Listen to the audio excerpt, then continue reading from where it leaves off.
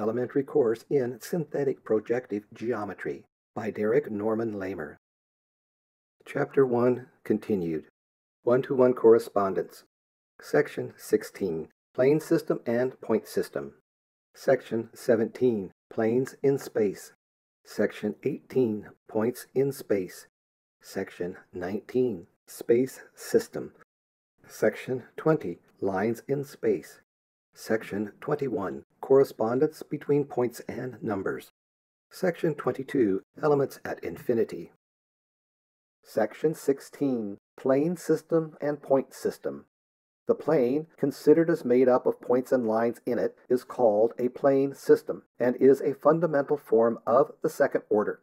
The point, considered as made up of all the lines and planes passing through it, is called a point system, and it is also a fundamental form of the second order. Section 17.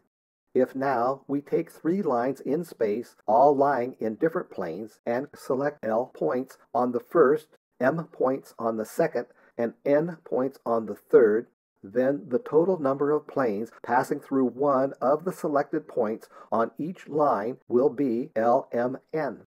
It is reasonable, therefore, to symbolize the totality of planes that are determined by the infinite points on each of these three lines by infinity cubed, and to call it an infinitude of the third order. But it is easily seen that every plane in space is included in this totality, so that the totality of planes in space is an infinitude of the third order. Section 18. Consider now the planes perpendicular to these three lines.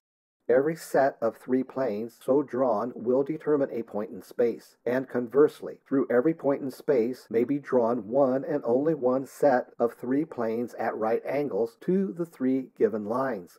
It follows, therefore, that the totality of points in space is an infinitude of the third order.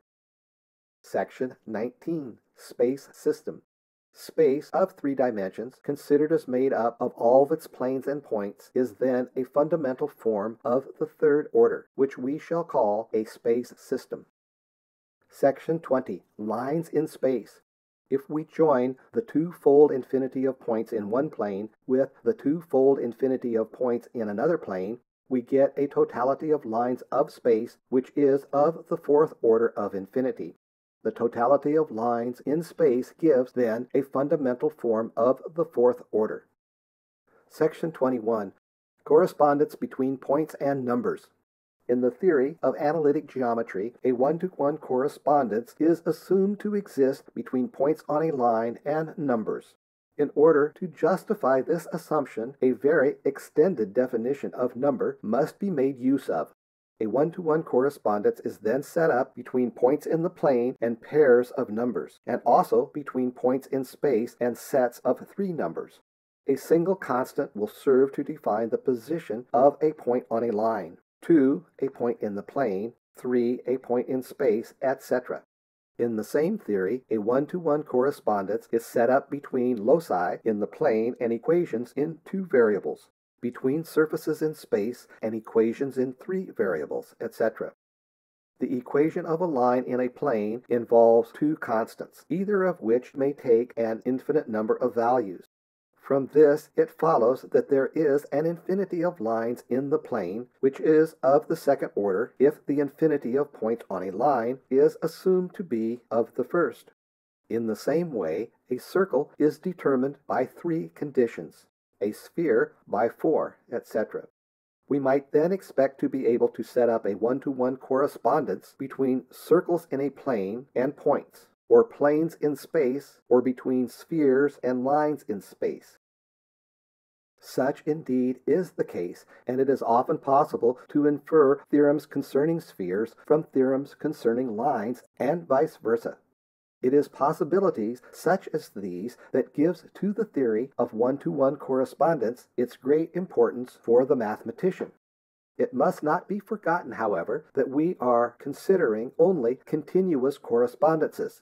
It is perfectly possible to set up a one-to-one correspondence between the points of a line and the points of a plane, or, indeed, between the points of a line and the points of a space of any finite number of dimensions. if the correspondence is not restricted to be continuous. Section 22. Elements at infinity. A final word is necessary in order to explain a phrase which is in constant use in the study of projective geometry. We have spoken of the point at infinity on a straight line, a fictitious point only used to bridge over the exceptional case when we are setting up a one-to-one correspondence between the points of a line and the lines through a point.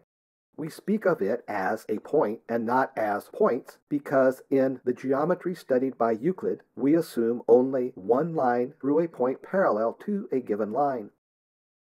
In the same sense, we speak of all the points at infinity in a plane as lying on a line, the line at infinity, because the straight line is the simplest locus we can imagine, which has only one point in common with any line in the plane. Likewise, we speak of the plane at infinity because that seems the most convenient way of imagining the points at infinity in space.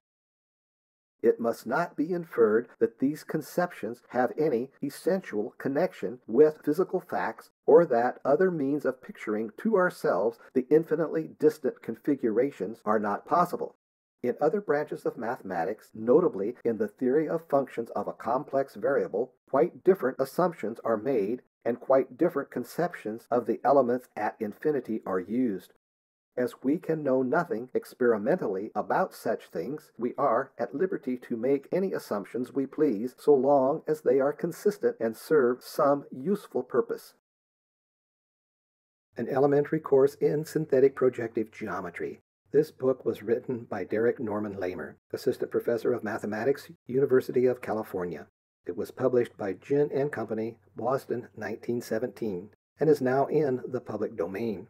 The text is available for free download at Project Gutenberg, read by Jim Renholt. Programming and illustrations by Jim Renholt, 2020. Corrections and comments are appreciated. Thank you for listening.